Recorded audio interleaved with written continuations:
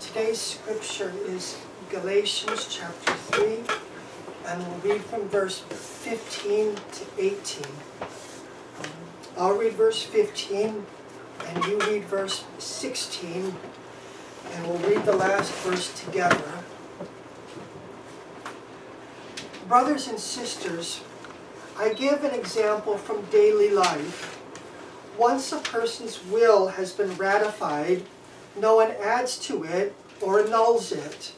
Now the promise were made to Abraham and to his offspring. It does not say, and to offspring, as of many others, and to your offspring, that is to one person, who is Christ. My point is this: the law, which came 430 years later, does not annul a covenant previously ratified by God, so as to nullify the promise. For if the inheritance comes from the law, it no longer comes from the promise, but God granted it to Abraham through the promise.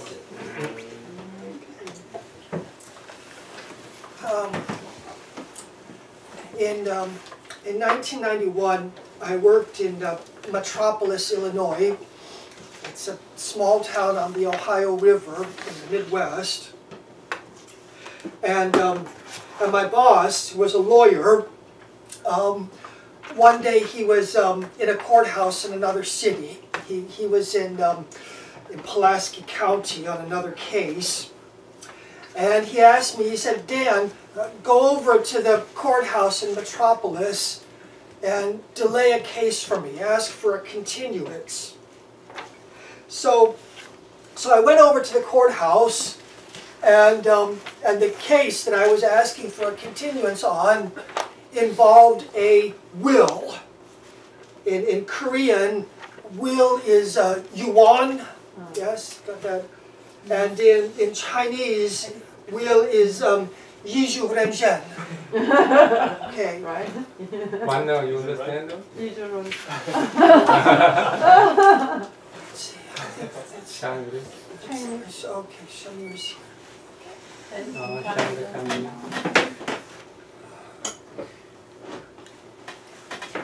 Chinese. You know what to be mentioned, the Chinese?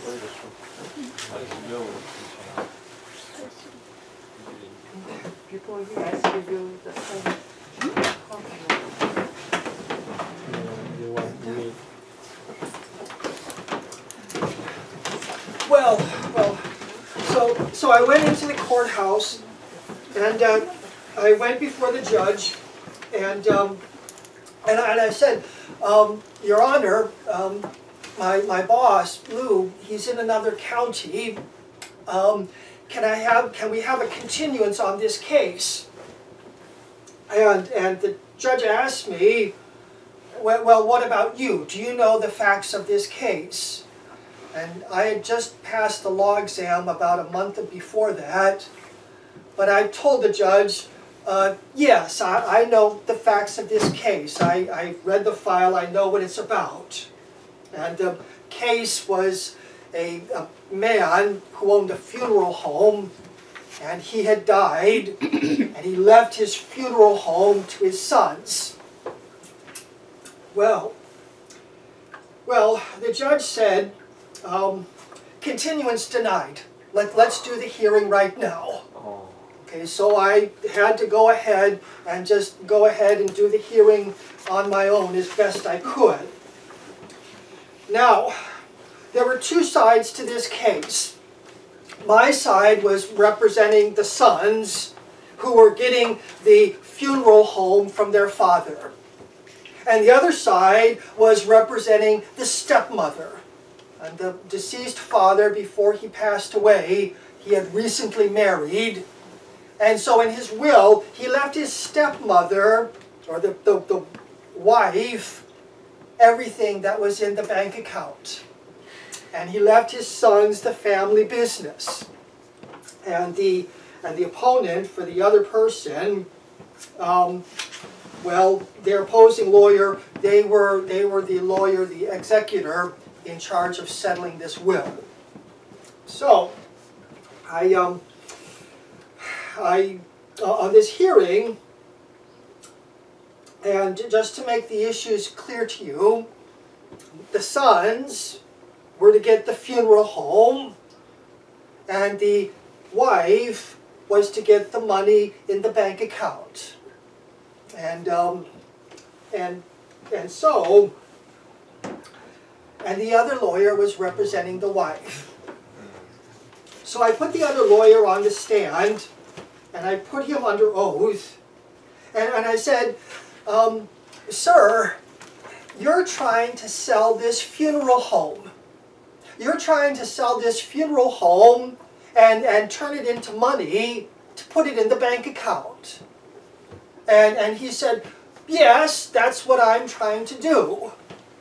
So we had the hearing, and I put the other lawyer on the stand, and I had him admit, you're trying to sell this property that belongs to the boys, the funeral home, and turn it into money just to put it in the bank account so you can give it to your client, the stepmother. And he said, yes, I guess that's what I'm doing. Well, we left court, and I wrote my legal memo, and I said to the judge in my brief, you can't turn a specific legacy, like a house or a business or a funeral home, you can't turn a specific legacy into a general legacy.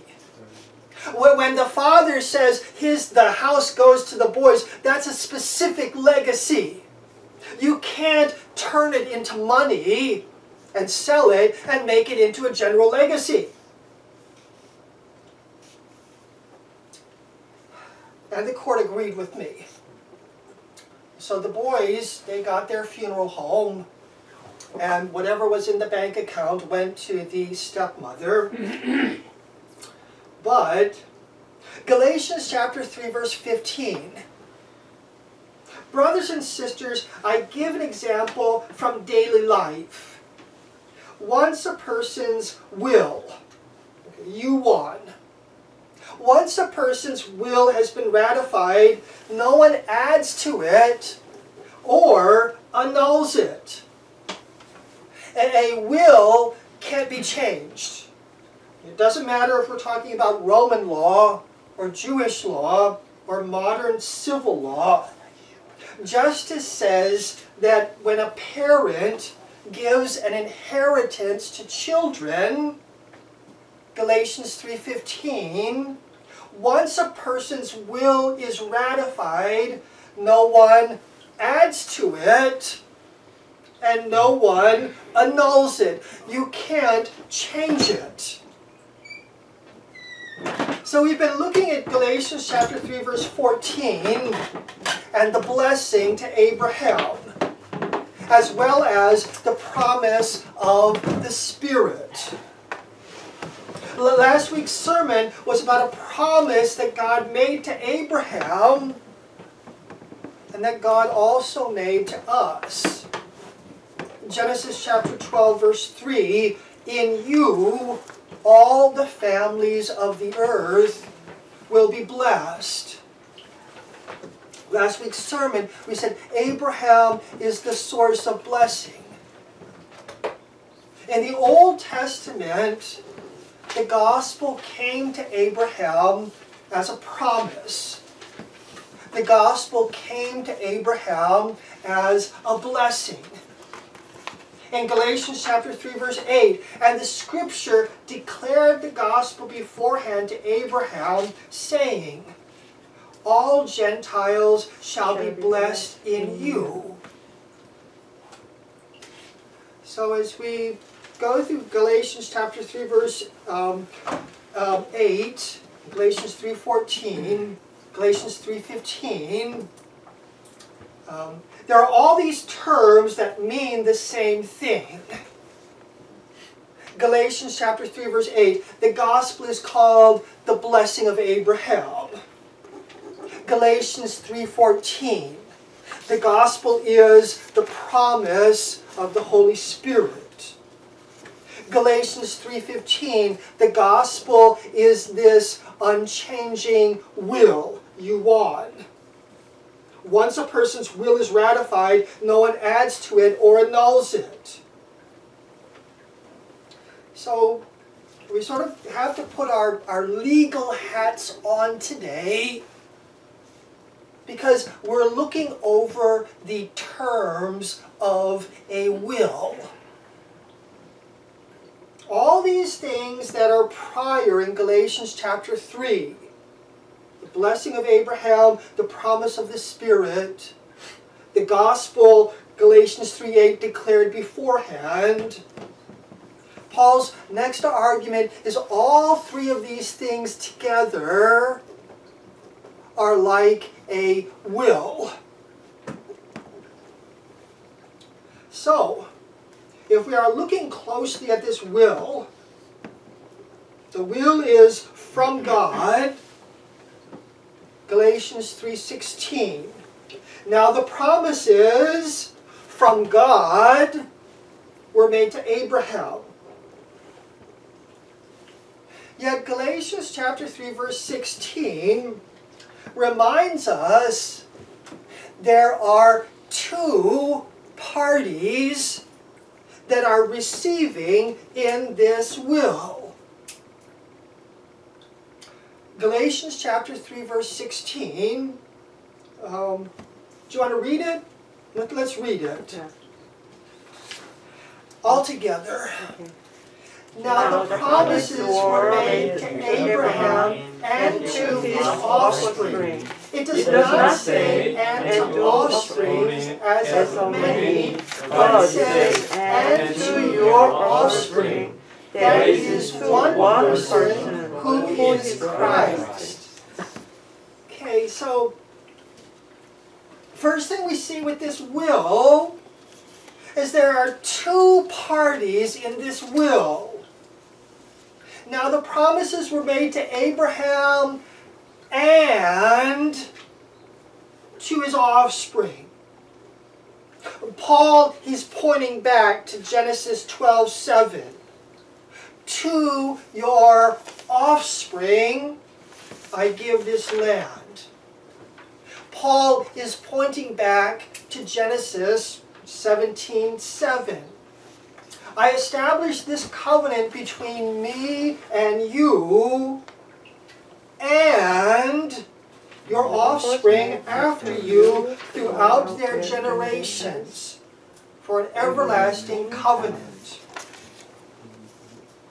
This will that we're going over, Galatians 3:15, this will that includes the blessing from Genesis 12:3, in you all the families of the earth shall be blessed. This will that was given to Abraham when he was 75 years old. Genesis 12:4, Abraham was 75 years old when he departed Haran. And this will that was reaffirmed to Abraham when he was 99 years old, Genesis 17:1, when Abraham was 99 years old, the Lord appeared to Abraham. God's promise to Abraham in Genesis 17:4, you will be the father of many nations. So that's good news for us. I'm American, Korean, Nepal, India, China. God's promise tells Abraham, you're the father of many nations. 하지만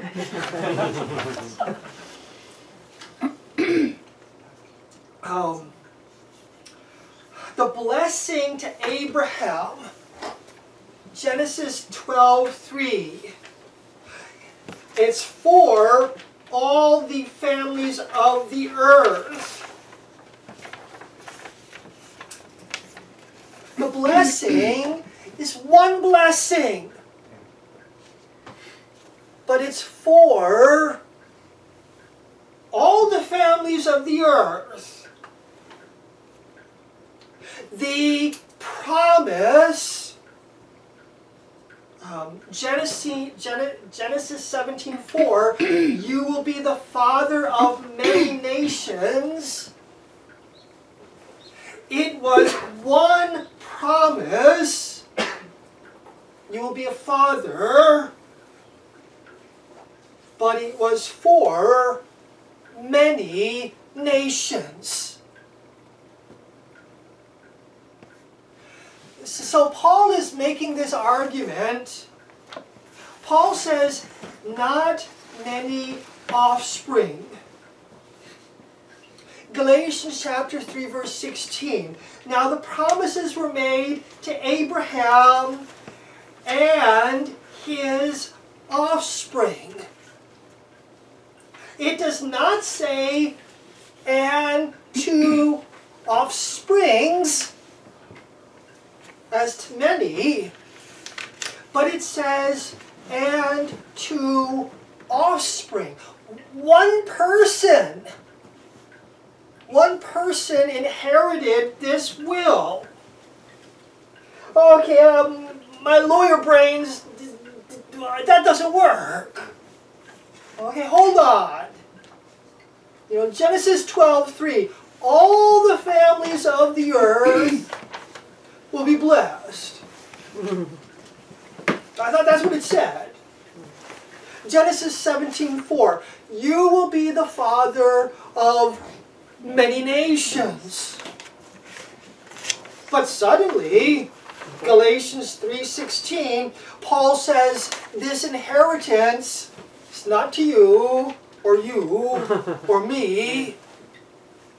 It's only to one person. Huh. I don't get nothing. They call this disinherited. You don't get nothing.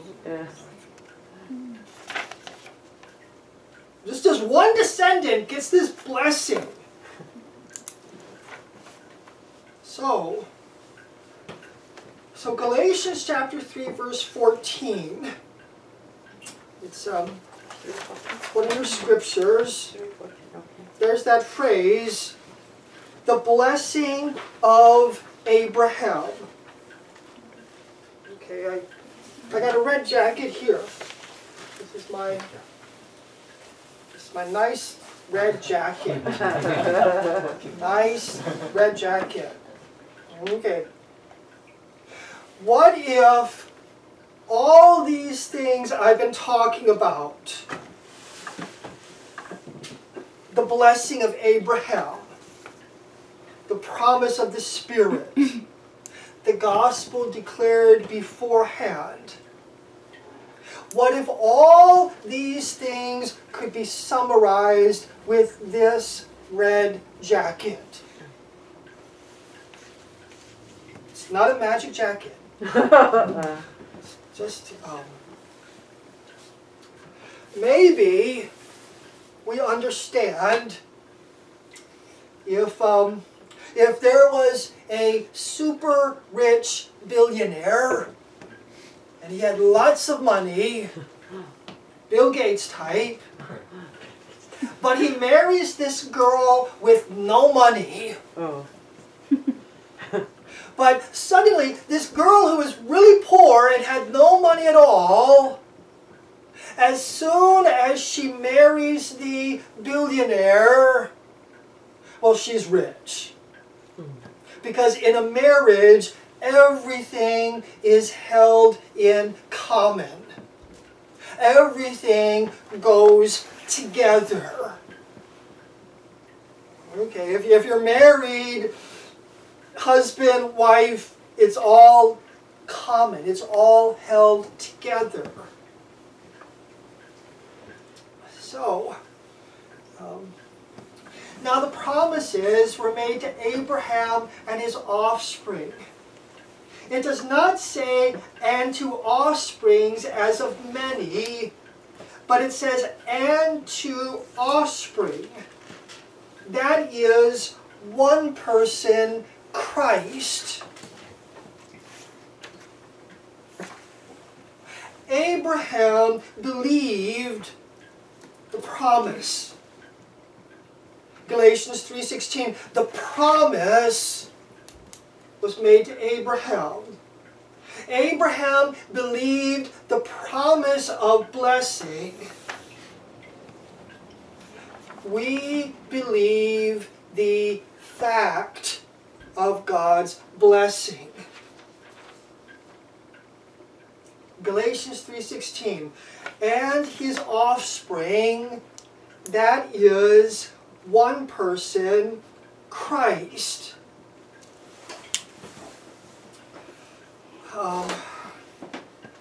Christ is the fact of God's blessing. God gave the blessing to Abraham as a promise. God gives the blessing to us in Christ as a fact. Everything that is Christ's is ours. Everything that Christ won, we share in his victory. This blessing comes to us in one person. Galatians 3:14. In order that in Christ Jesus the blessing of Abraham might come to the Gentiles, us. And this blessing comes to us in one way. Galatians 3:14. So that we might receive the promise of the Holy Spirit by faith. The Holy Spirit is always convicting the unbeliever's heart. The Holy Spirit is always speaking to the unbeliever's heart. Acts 13:38. Therefore, let it be known to you, brethren, that through this man is preached to you the forgiveness of sins. See, when I'm preaching, Acts 13:38, through this man is preached to you the forgiveness of sins. The Holy Spirit convicts the unbeliever's heart. Repent. There is only one name for the forgiveness of sins. There's only one place for Abraham's blessing. Acts 13 verse 39, by him everyone who believes is justified from all the things which you could not be justified by the law of Moses. The Holy Spirit begins faith with a fact. The Holy Spirit speaks to the sinner with a fact. Christ's death on the cross is a fact. Christ's resurrection is a fact. The forgiveness of sins found in Jesus Christ is a fact.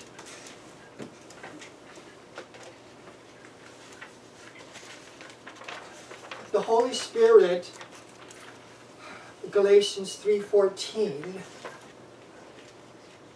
in order that in Christ Jesus the blessing of Abraham might come to the Gentiles, so that we might receive the promise of the Spirit through faith. The Holy Spirit is pointing us. This is the right road to get on. Don't ignore the blessing of Abraham in Christ Jesus. By faith in Christ Jesus, we find the forgiveness of sins. And at the same time, if we are a believer, if we have given our lives to Jesus Christ, the Holy Spirit assures our heart. The Holy Spirit should make the unbeliever uneasy. The Holy Spirit should make the believer peace, or give peace. So this work of the Holy Spirit to point us to Christ. In Christ Jesus, the blessing of Abraham might come to the Gentiles. The Holy Spirit convicts our heart to repent of Jesus Christ. The Holy Spirit assures our heart that God's righteousness is in Jesus Christ. Now, I mentioned 2 ages for Abraham. He was 75 in Genesis 12:3 when God told him, all the families of the earth will be blessed in you. And Abraham was 99 in Genesis 17:4 when God told him, you will be the father of many nations. Well, what's the difference? Okay. 25. Well, in Genesis 12:3, Abraham was 75 years old. There was no knife. Abraham was not circumcised. He looked just like any guy from Korea, China, or Australia. He looked just like any Gentile. And what made him different, Genesis 15:6, Galatians chapter 3, verse 6, just as Abraham believed God, and it was reckoned to him as righteousness. Abraham's faith in these promises justified him. Paul makes this point in the book of Romans. Does this blessedness then come on the circumcised only, or upon the uncircumcised, that's us, also? For by faith, for faith was accounted to Abraham for righteousness. Romans 4:10. How was it accounted? While he was circumcised or while he was uncircumcised? It's on the back of your bulletin. You have it, okay. It's not while he was circumcised, but while he was uncircumcised. So, Genesis chapter 17, verse 10 and 11, when Abraham was 99, he was circumcised. Abraham is the father of the Jewish nation. Yet at the same time, Abraham, Genesis 17:4, is the father of many nations, us. And Paul, talking about circumcision, And he received the sign of circumcision, a seal of the righteousness he already had by faith while he was uncircumcised, that he might be the father of all those who believe. Though uncircumcised, that righteousness might be imputed to them also. So Paul has been pointing out that the Holy Spirit assures our hearts of what cannot be taken away. Galatians chapter 3, verse 6. Just as Abraham believed God, and it was reckoned to him for righteousness. So you see, those who believe are descendants of Abraham. So Paul's point to the Galatians, if you have a good deal, why are you trying to change it? If your father has left you such a great inheritance, why are you trying to get rid of it? Galatians 3:17. My point is this: the law, which came 430 years later, cannot annul a covenant previously ratified by God, so as to nullify the promise. For if the inheritance comes from the law, it no longer comes from the promise. But God granted it to Abraham through the promise. You know, I said at the beginning, once you're given something in a will, you can't change it. Once the father said to his sons, I'm giving my funeral home to my sons, it's a specific legacy. You can't change it, alter it, annul it, add to it, do anything with it. It's a done deal. And this promise that God made to Abraham, this promise, you'll be the father of many nations. Genesis 17:4. In you, all the families of the earth will be blessed. Genesis 12:3. It's a done deal. Galatians 3:15. My brothers and sisters, I give an example from daily life. Once a person's will is ratified, no one adds to it or annuls it. So, this righteousness we have by faith, that the Holy Spirit assures our hearts of. Earlier in Galatians, Paul said, are you so foolish? Having started with the Spirit, are you now ending with the flesh? The Holy Spirit reminds us that the righteousness we have is by faith. Galatians 3:14. In order that in Christ Jesus the blessing of Abraham might come to the Gentiles.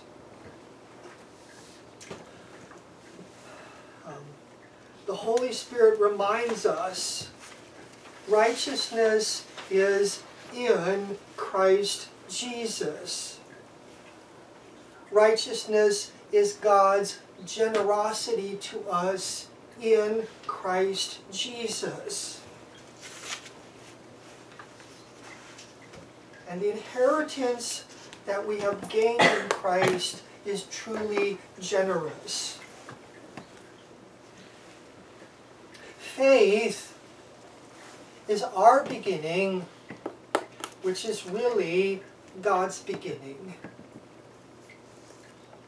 Faith is God's gate that our dirty feet walk through.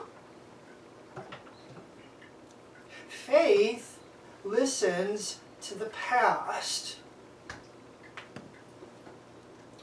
Romans 4:22.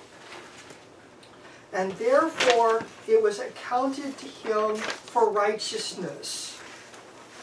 It shall be imputed to us who believe him who raised up Jesus our Lord from the dead.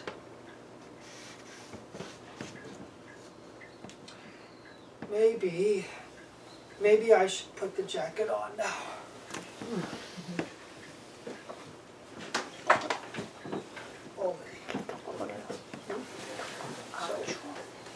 So I put the jacket on now. Okay. Red jacket. Red jacket. Let's see. Where are we? In Jesus Christ, we're clothed with righteousness. In Jesus Christ, God sees us clothed with the blood of Jesus, with Jesus' righteousness. Galatians 3:3, having begun with the Spirit. Well, it's the Holy Spirit who tells you that Christ is your righteousness. The Holy Spirit convicts the unbeliever. Find Christ, put on his righteousness. The Holy Spirit assures the Christian, Jesus is your righteousness. In Jesus Christ, God sees us clothed with God's righteousness. We can't earn it. We can't add it. We can't take anything away from it by our bad days. We can't add anything to it by our good days. It's a righteousness that God has already given. Galatians 3:16. Now the promise was made to Abraham and his offspring. It does not say, and to offsprings as of many, and to offspring, that is one person in who is Christ. By faith in Christ, Christ's riches are our riches.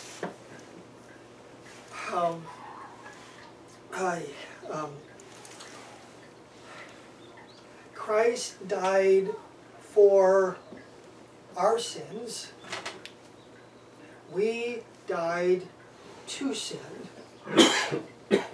Christ was raised to life. In Christ, we live a new life. We may stumble from day to day and week to week, but God does not stumble in the righteousness He clothes us in and gives to us. Romans 4:22, therefore it was accounted to him for righteousness. Now it was not written for his sake alone that it was imputed, given to him, but also for us. Faith is like this red jacket. Christ's righteousness is over me. God sees me with Christ's righteousness. Jesus took all our sins. Christ gave us all his righteousness. God's mercy in Christ is greater than our sins. God's atonement in Christ is greater than our works. So in the busy noise of our day-to-day lives that are clattering along, we might silence our tongues long enough to hear the Holy Spirit say, God's righteousness is imputed to us. Romans 4:23, it was imputed to him. Romans 4:24, and also for us. So, one of the titles for this sermon was Abraham's Children. The other title was Beginning and Ends. Galatians 3:3, having begun with the Spirit, are you now finishing with the flesh? Abraham's children, God's righteousness is our beginning. God imputes righteousness to us. Abraham's children, God's righteousness is our end.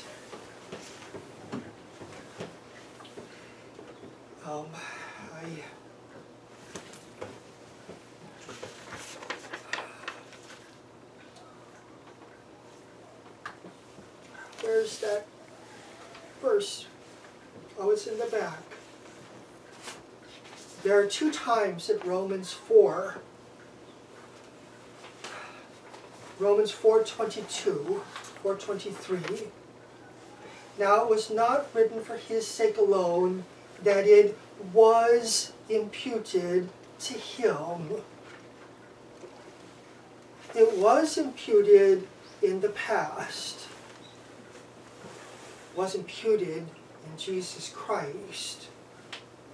And then it says in Romans 4:24, but also for us. This was imputed was also for us. And then the second time is the end. Romans 4:24, to whom it shall be imputed.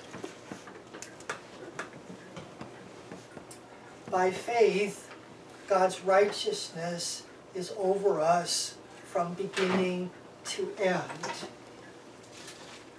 It is the beginning we started with, and it is the end. It shall be imputed to us that we wait for.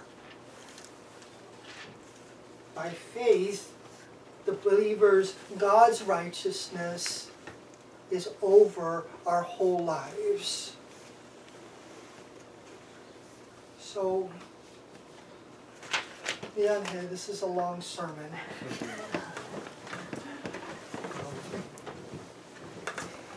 Faith goes through God's gate, and God's gate is his righteousness. Psalm 118, verse 19. Open for me the gates of righteousness, and I will go through them and will praise the Lord. This is the gate of the Lord, through which the righteous shall enter. John chapter 10, verse 7. Therefore Jesus said again, very truly I tell you, I am the gate for the sheep. All who have come before me are thieves and robbers, but the sheep did not listen to them. I am the gate. Whoever enters through me shall be saved. They come in and go out and find pasture.